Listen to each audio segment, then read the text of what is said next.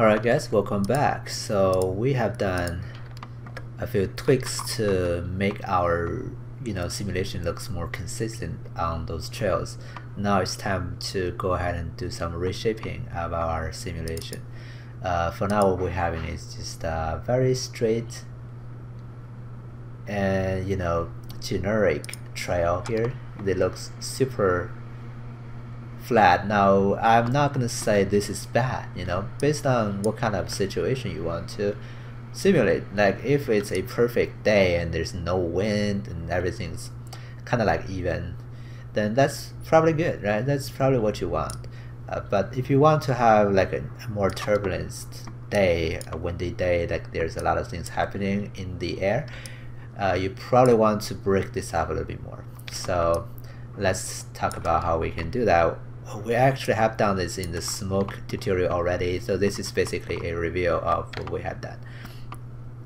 Right.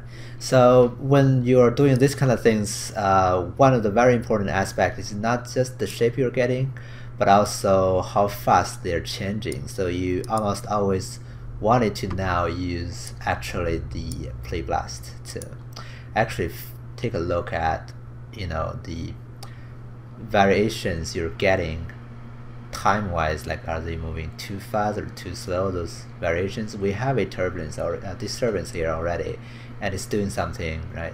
But let's move on to actually add a disturbance, a turbulence here for bigger variations. So I'm gonna drop down a turbulence, right? Gas turbulence, and drag that to the merge. And let's take a look at the visualized turbulence so we can see what it's doing. As you can see now, it's trying to add some velocity variations to vary our simulation. Again, let's actually go ahead and playblast it.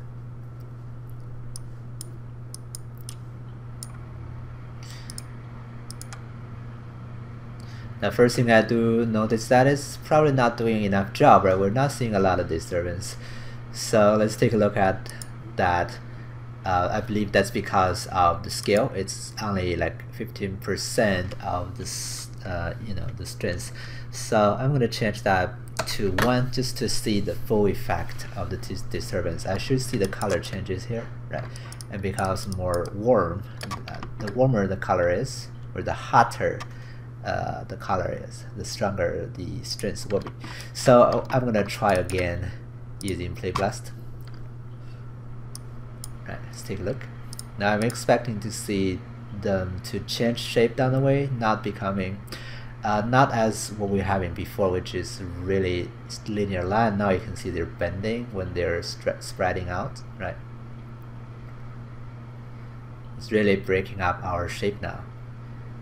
So this disturbance can help us to break up the shape and give them more life down the way. Now if you look at it, I do feel that they're probably changing too fast. I like the shape I'm getting, but they are changing maybe too fast. It's almost like, it's kind of like the trail of some kind of like rocket or things like that. It's really having a lot of energy inside of these guys. I don't want that, so let me stop this. Right. As you can see, they're breaking up. So I'm gonna actually change that. So first of all, I don't want them to be changing too fast. Now you can either change the time scale right here on the disturbance here, or you can also change the pulse length. As you can see here, the documentation for it is how fast the noise moves, right? Higher value will result in slower movement. So instead of 5, I'm gonna change that to 3, so that it's 6 times slower. Let's take a look at the result. So I'm expecting to see the same kind of like strength of turbulence, but they're just not really turbulencing that fast. As you can see, they're not bending that fast anymore, but they're still bending down the way.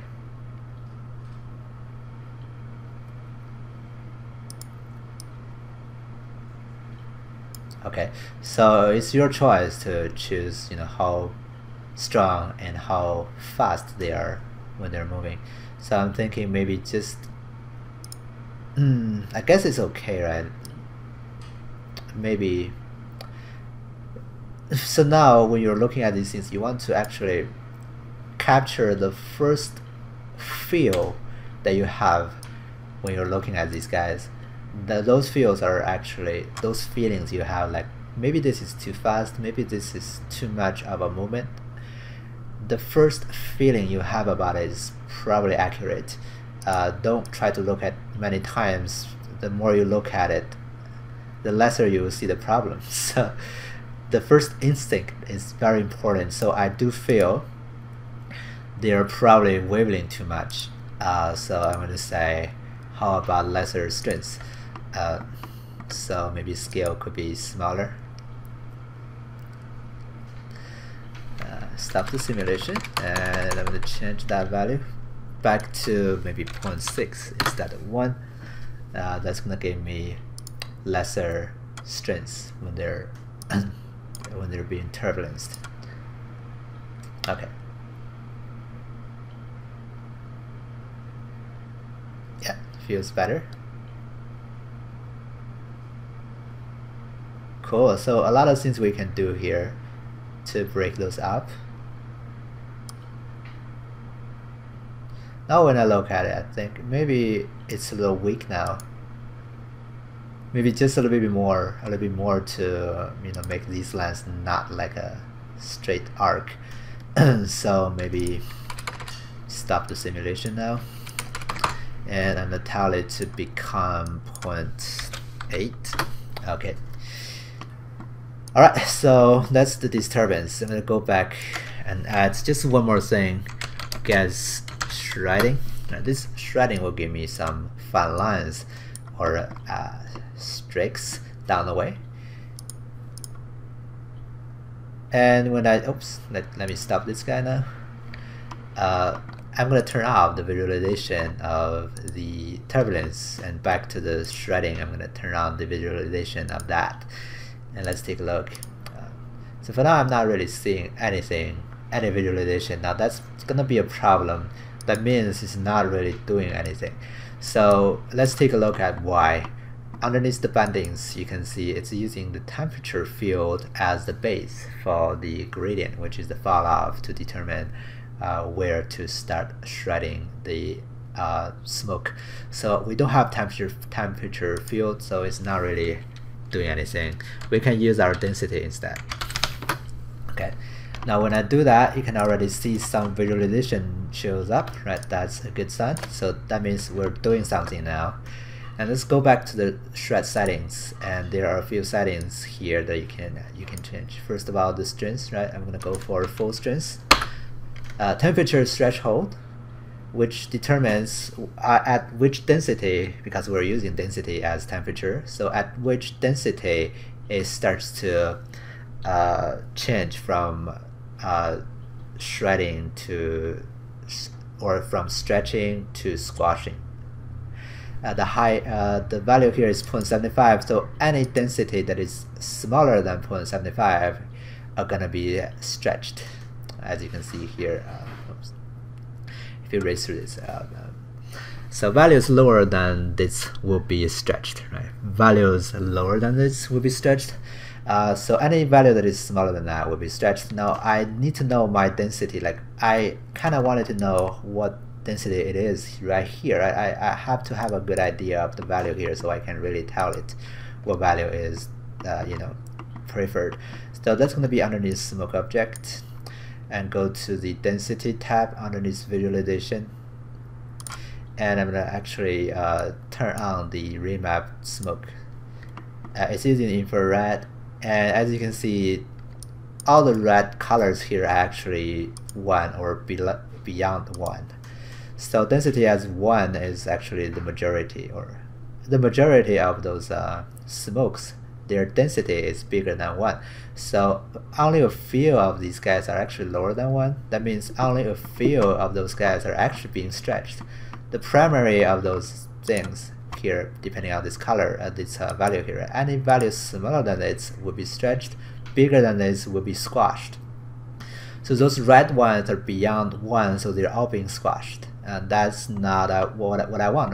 What I want is actually I want a lot of things being actually stretched to create those beautiful streaks. So I'm gonna go ahead and actually take a look at the remapping here.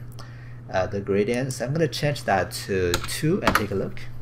Now you can see those are the ones, the red ones again are the ones that is denser or equal to the 2 density. So I'm gonna change that to 3 and take a look. Okay, maybe 4. We can still see some red color even we're on density, our density is 4. So I'm gonna say the range is roughly from 0 to 4, right? So I'm gonna actually turn that off now. I don't really see it. So I know that the density is, the majority is around 2 or 3. 4 is actually very rare, but I can go here and tell it maybe we're gonna use 3 instead. So the majority of these guys again will be actually stretched. Let me go back and take a look. Now we should be able to see more fine lines being stretched out. As you can see, we have a lot of lines now, and of course if you wanted to see more of those clean lines, you need to crank up our simulation. As you can see, those very cool lines here. You actually wanted to lower down the division size just to see more, right? So I'm going to change that to 0.03 instead of 0.05. That's going to give me more detail to represent those very detailed shredding or streaks. So I'm going to play this again, or let's go actually play Blasted.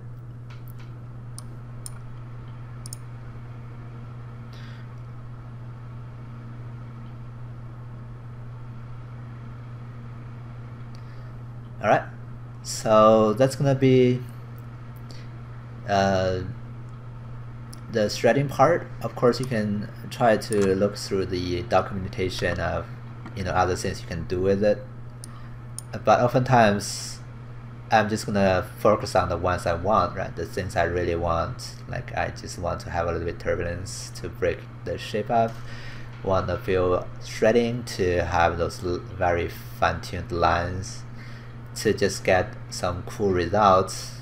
And if I don't need anything else, I will not venture more up there, because if you really don't really need other things, then why do you need to tweak that much? So let's see, this is actually okay. I guess I probably will go back and turn the turbulence back to 1 just to see more turbulence. Feels like they're pretty generic for now, but this is probably okay too, because they're turbulencing anyways down the way. Not sure how eventually they're gonna end up with, but they're definitely breaking up down the way. Yeah, they're not straight anymore. This one is pretty straight, but others are actually getting disturbed. Yeah, so I'm gonna stop the tutorial here now. I leave the rest for you to fine tune, right? If you wanted to have more turbulence or not, it's all based on you and your artistic approach now. So alright, that's gonna be it for this tutorial, and in the next one we're gonna go ahead and see if there are anything else we can do, or maybe we can start applying or trying to applying materials and do some render, right? Okay, thanks for watching. See you next time.